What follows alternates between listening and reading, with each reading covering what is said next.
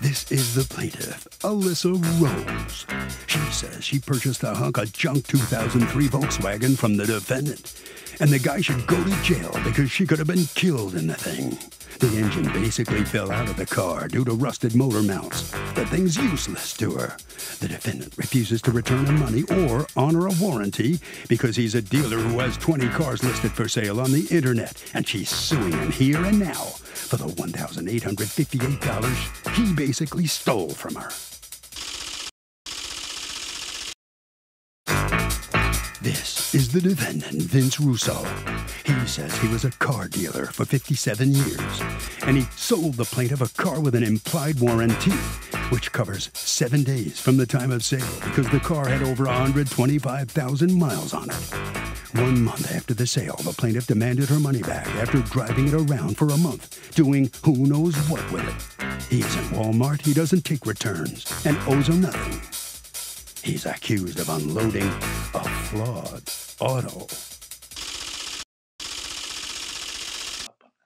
All parties, please raise your right hands. Welcome back to the People's Court. Next case in the docket. The plaintiff bought a car from the defendant and says when she was driving, the engine fell out. She almost got killed. The defendant saying, hey, I've been selling cars for 57 years. I would never put anybody in danger like that. It's the case of hoop-de-doo.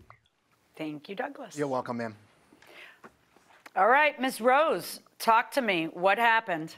I had been looking for a vehicle. I found the Jetta on the Facebook Marketplace, and my dad and I had actually gone to see it. I met with his stepdaughter, I believe, at his residence, and then she had us follow her to a different location. There were several cars there, and when we went to go look at the Jetta, I wasn't able to test drive it. They didn't have any plates for it. So I did purchase it from them, and that day it had. Why would you buy? Wait. Let's slow down. Let's slow our roll. Why would you purchase a car that you had not even test driven? Why would you do that? I was honestly just looking for a car, and it seemed like it was in good condition. As soon as I by what? In your vast experience of looking at a pretty color, I mean, the whole thing you're buying is the transportation part.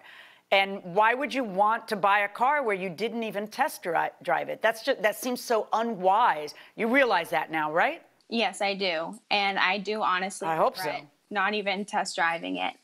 But my dad looked at it, and he does know a little bit about vehicles. If your dad knew something about vehicles, he wouldn't have let you buy the car without test driving it. Let's just, establish that. But go ahead. I bought it. I had driven it almost to my house.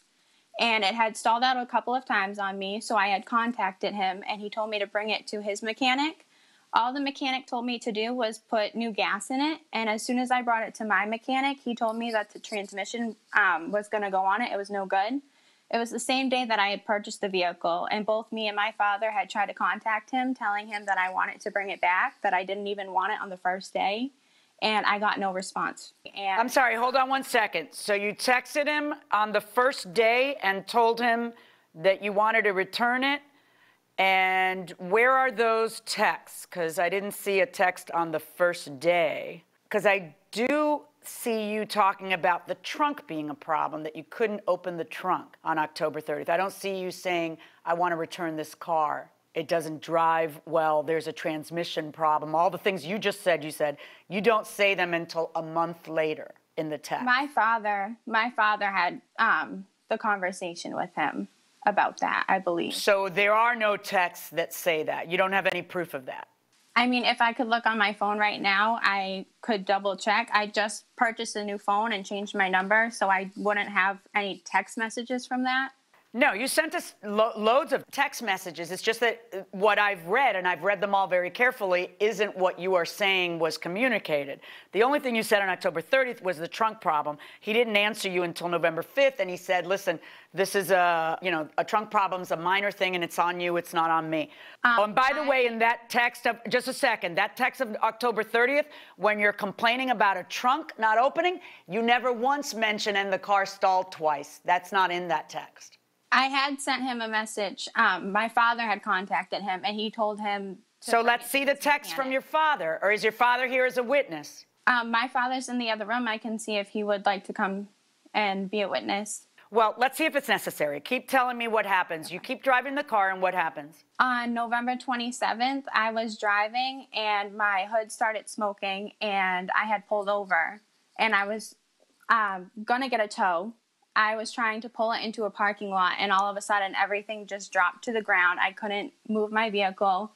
I had towed it to my mechanic on the 27th of November, and he told me that the driver's side axle broke, the motor mount broke, and the bolts on the engine and the transmission were out of position due to a broken motor mount and transmission mount, and the positive battery for my starter broke. Okay. And so you want Mr. Russo to return the money that you paid him for the car, the $1,500, plus you want the money for the registration fees and the money for the tow. Yes, correct. Correct? All right. Yes. And let me hear from you, Mr. Russo. Well, what she says is partially true. We sold her the vehicle on October 30th. Myself and Leah, who is a person who helps me. I have trouble with motivation. I can't walk so well, so I need people to help me. Where were we? You tell me. You sold her the vehicle, and... Sold her the vehicle. So she was shown the vehicle first. A couple of days after that, she come back and she paid for it. That was on October 30th. When she came to my home with her grandmother with a pickup truck. That time I said to her, can I give you a couple screws for your number plate? And she says, no, I'm going to take the front plate off my grandmother's truck and I'm going to put it on there. That's not true. I heard from her that very same day after she took the vehicle. She told me it wasn't running properly. I sent her to she did. Okay. my Well, there you go. He admits it. Okay. Mm-hmm. No, She yeah, told you it it. wasn't running properly. Correct. I sent her to my mechanic. The mechanic told her it was bad gas. That was the issue. What's bad gas? Old? Well, sometimes gas is old in the car or something like that. You know, sometimes car sitting gets water in the gas system. But anyway, she rectified that problem. The next time I heard from her was she had a problem getting in the trunk of the car, which I think, as you can see, I answered that. This isn't, really a concern of mine. She knows she bought the car with no express warranty. Anything over in Massachusetts over 125,000 miles has no express warranty. She has 7 days to get this car inspected. If she receives a good inspection, then that declares the car merchantable. If she fails inspection, it's her job to notify me. She never notified me. So as far as I'm concerned, she never got an inspection at that time. And she has 7 days to do that. That is the law. I mean, I have to abide by the law. Everybody has to abide by the law. Ms. Rose, let me ask you a question.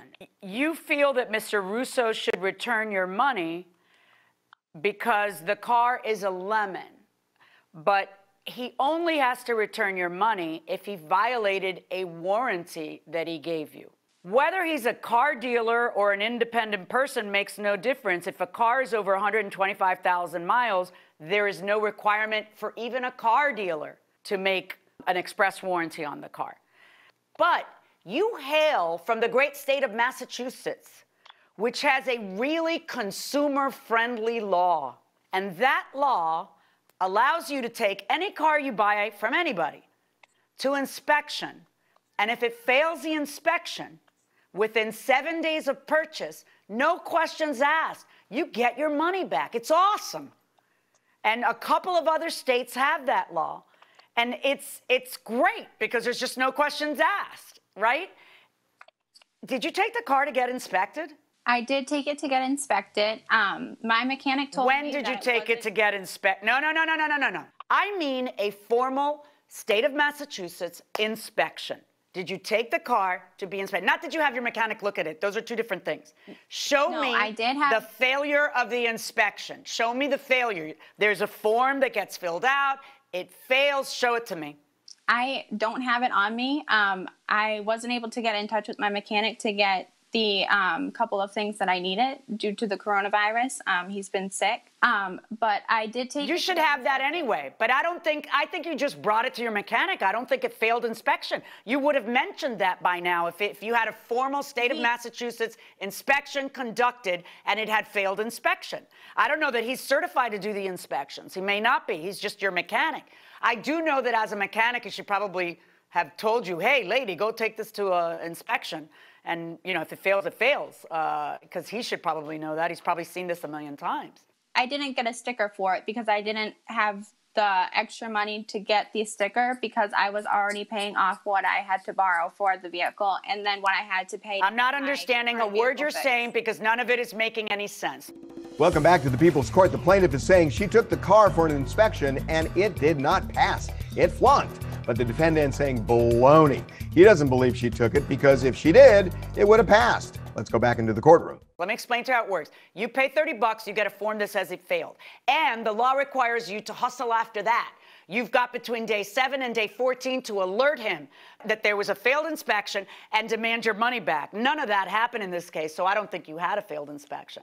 So even though I feel sorry for you for the circumstances that you're in, that it ends up being that you ended up buying a car that you can't afford the repairs on, it's a car with 146,000 miles, and there is no warranty, and you did not avail yourself of the failure. You can't come to court and say, hey, somebody told me it was going to fail. You actually have to go through the motions and get it inspected. If it passes, you're out of luck, and if it fails, then you know, you take that and you send it to him, and you have from day 7 to day 14 to demand your money back. None of that stuff happened.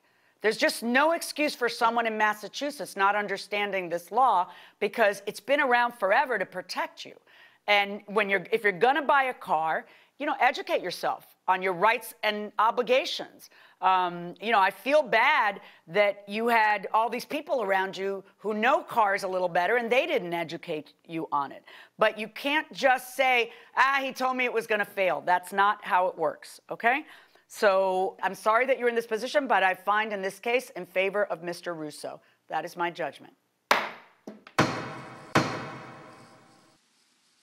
So it didn't work out for the plaintiff. She's not going to get her money back. Ms. Rose, let me ask you a quick question here. Your dad went with you to look at the car. Didn't he caution you about waiting and test driving it before buying it? He did. Unfortunately, at the time, I was out of a vehicle, and I was going to lose my job pretty much if I didn't have a vehicle to get there. So we bought it, and I was hoping that he would have taken it back the day that I had contacted him, but he didn't. So. Well, you learned a really tough lesson the hard way. I feel very sorry for you, but as you heard the judge, you know, you had many options. You just didn't take advantage of them. Sorry about it. You lose. Let's talk to Mr. Russo. Mr. Russo, do you feel sorry for her? I mean, it's kind of a tough lesson for her. I do. It was a tough lesson for her, but, you know, she should have been aware of that. Obviously, she didn't have the car registered. That's why she didn't go for an inspection sticker. All right, sir. Well, you won this one. Congratulations. All righty? Thank you. And that'll wrap it up for this case. Let us join Judge Milian and her husband, a real judge, Judge John, for more after the verdict. Watching you listen to this case and listen to the testimony, it kept going through my head, how can somebody buy a car without test driving the car?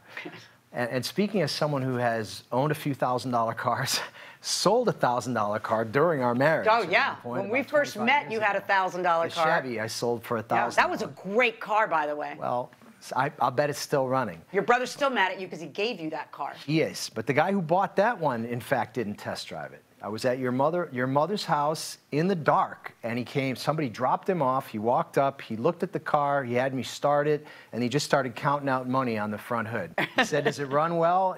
In Spanish, and I said, yeah, it runs great, and he just got in it and drove off, and I'll bet you that car's still running. Yeah, that was a great car. Well, let's face it, you're kind of... You can't buy a pig in a poke like that. You really have to test drive a car. But most, you know, what kills me about people in the state of Massachusetts, because I've been saying that if they just watch the People's Court, they'd know the law. Right. They would know that they have their 7 days to go ahead and get the car inspected. And if it fails, it fails. And that's it. They get their money back. It would be awesome, you know, if people just followed that. Right. If they follow that protocol, they have some protection and they don't have to Because typically, most states don't have that. So you buy a used car, you bought a used car. That's it. So I tell people all the time, you shouldn't even buy a used car until you have it seen by a mechanic. But nobody wants to buy a $1,000-something car and spend $100 on a mechanic to take a look at it. The reason you're looking at the $1,000 cars because you don't have the $100 to pay the mechanic. But for the love of all that's holy, at least test drive it. Exactly. I mean, what are you going to do? Kick the tires and say sold, you know, and then complain? I mean. And there you have it. The return of the Jetta. Right? The non-return of the Jetta. All right.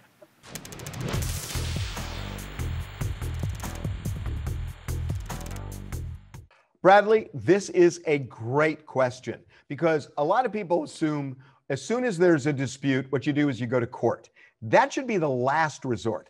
The best thing to do is you sit down with the person and you say, look, we have an honest disagreement here. Let's go over it, figure out who's right and who's wrong, and see if you can work it out. And I'll tell you one other thing. It's not a bad idea maybe to concede a point or two to the other person to make them feel like you're listening. And that will do it for this case. Litigants for the next case on the way into the courtroom right now.